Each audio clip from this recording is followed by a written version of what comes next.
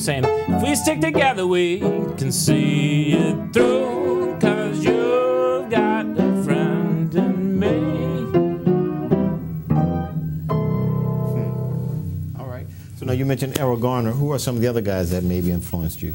Oh, well, I mean, your dad was the big major. My dad, your dad, when I was studying with him through high school and college, Bill Evans was another big influence of mine. Keith Jarrett, a lot of pianists here. James Booker was. Every time I was going to Loyola in the morning, OZ would always play on the live wire. I would always be Booker's on the sunny side of the street. So I mean, boy, that's yeah. And that's so, a classic there. you know, when I was in college, I would always go hear Mike Polera and David Torkanowski, and Ed Frank was another huge mentor of mine. I'd go to the Maison Bourbon and see Mr. Frank play and stuff. Those are local musicians, great ones. And then I got into Earl Garner, I don't know, maybe 15 years or so ago, and Keith Jarrett, Chick Corea, Herbie Hancock. Okay, now are there different things that you learn from going to a live performance and both watching and listening as opposed to what you'll learn even from a video or from a CD? Of course. I mean, the CD is always going to be the same. I mean, it's always going to be brilliant music, and you can always access that. But I don't remember who I think it may have been Mr. Marsalis or somebody that said, you know, live music is you only hear that once. I mean, it's when you hear it live, that everything, the vibe of the place, the lighting, the sound, the musicians, what they're wearing, what they do. You know, I mean, it could be recorded and you could go hear it, but just the experience of hearing it live is just a beautiful thing. And you may have said that on the bandstand. I mean, it's true. It's, you know, there's nothing better than hearing live musicians, and because that moment in time is gone. Right, you know, right. And the recordings document some of those moments in time, but again, it's like there's so much more that you're missing if you don't see an artist more than once or all the time and stuff like that. And probably my dad said that one. All right, you got another one? Let's do what you have. Let's see. Pull something out of the stacks. Do this Beethoven piece, Ode to Joy. Oh, okay. Is that cool? Yeah. This is from the Ubuntu record, the spiritual record that I released a few months ago. Okay. And this is Beethoven's Ode to Joy, done in a different way, and it incorporates Bach and classical music and Symphony No. 9. Take it away.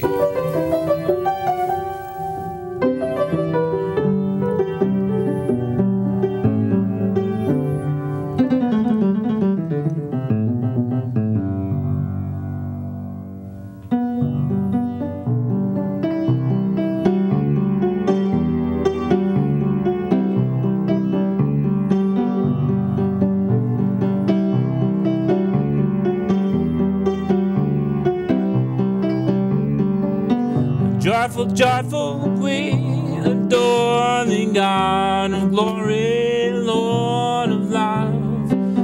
Hearts unfold like flowers before Thee, praising Thee, their Son above.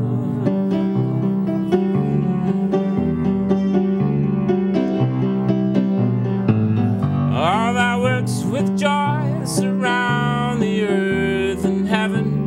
Reflect Thy rays, stars and angels sing around the center of unbroken praise.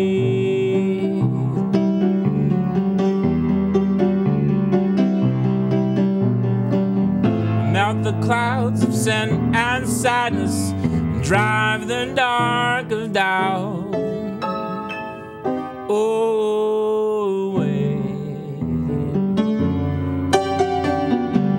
Giver of immortal gladness, fill us with the light of day.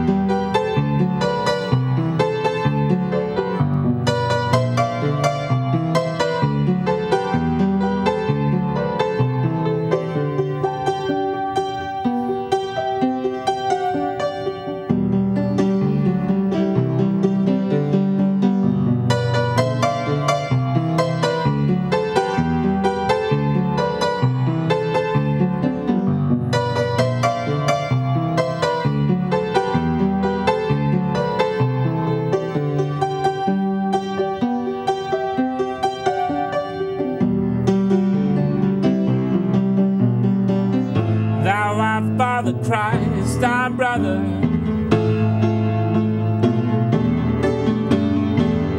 Melt the clouds of sin and sadness. Ever singing, march way onward.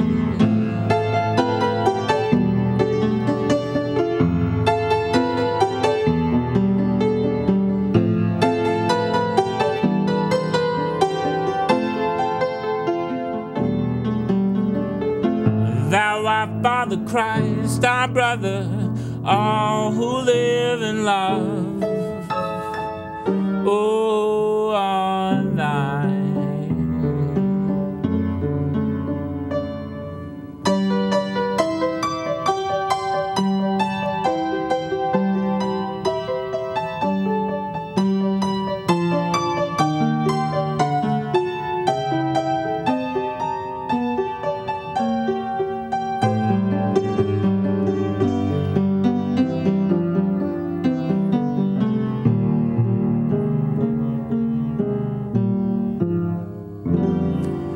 Teach us how to love each other.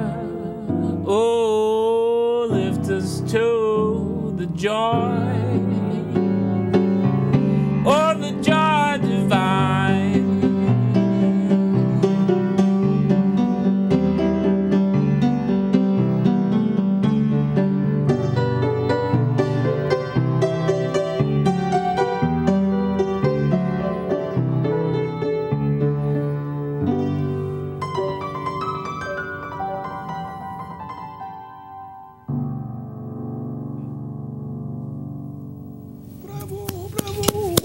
So how did you come up with the idea to mix both the Bach and Beethoven and the other?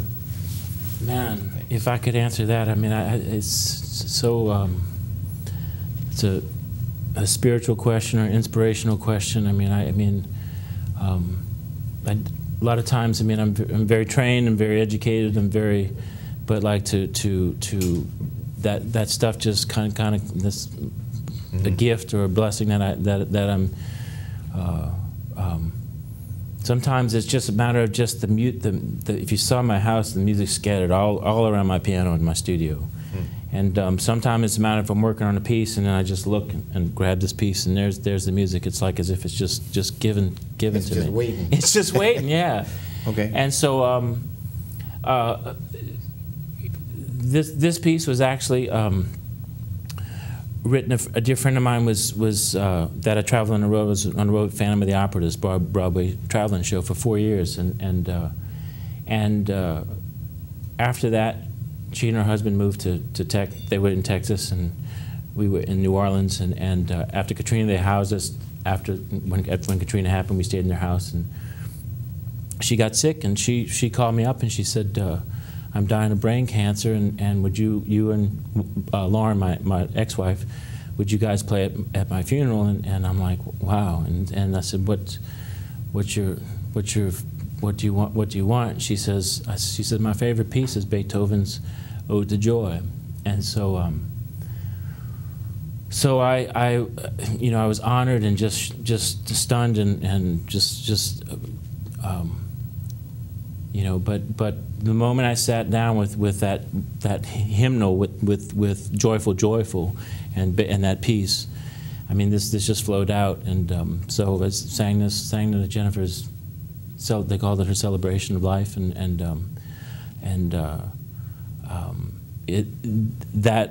that experience of seeing that passage of life and the renewal with her family still there, her 3 kids and husband, and the gift of being allowed to perform music at her funeral and stuff like that, and to her family and to my family, was an amazing experience, and it kind of redirected my path a lot. I mean, I was working in the churches in Houston, and then I started realizing a purpose and how music is healing, and for myself, and also to people that are willing to accept it and listen to it and digest it and everything. And so So yeah, I composed this whole funeral service for our friend, and then that led me to the Ubuntu CD and the spiritual way of music and redoing hymns and stuff like that. In fact, can I talk about the show this Sunday? Oh, Is yeah. that cool? Okay, sure. And that's this part of it. It's called the Celebration of Healing on March 17th, which is St. Patrick's evening, Okay.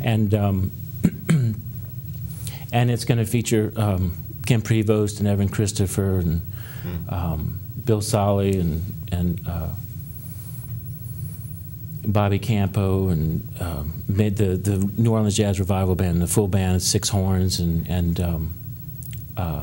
Chuck Perkins is going to. Then we have special guests that are they're special healers, and one is Chuck Perkins. He's going to do poetry. Norman Nail's going to do healing and masseuse and talk about the healing aspects of water. And where will this be? This will be at Cafe Istanbul, which is on St. Claude, where the old Universal furniture is, inside the New Orleans Healing Center. Okay. And this and is what at time? it's at 8:30 at night, and we hope people come. It's basically happy music and positive music, and it's not a religious service. I mean, it's a spiritual service, and so there's going to be tunes like Ode to Joy, but then there'll also be like Bobby McFerrin's Don't Worry, Be Happy, and just stuff that has good vibes, and it's all a positive message and stuff. And I'm inviting. I know it's kind of late on a Sunday night at 8:30, but we have a very special guest. His name is Dan Caro, and he's a drummer originally from here, and Dan is an amazing musician. I've been working with him all week, and we've kind of partnered up as a team. But Dan, when he was 2 years old, he was horrifically burned in a fire and altered his life, of course. And I mean, he lost his hands and some of his toes, and he's gone through many surgeries and stuff. Okay, but you'll be there Sunday night. But miraculously, Dan has figured out a way to play drums with rubber bands on his wrist, and he's an amazing drummer, and he has a great message too. We got to wrap it up. Yeah. Okay, man. Thank you for coming out, Matt Lemmler. We're going to see you on Sunday. Yeah. Right. Come on by. 8:30. 8:30 at Cafe. Until the next time, I'm Delfeayo Marsalis. We'll catch you later. Yeah, you're right.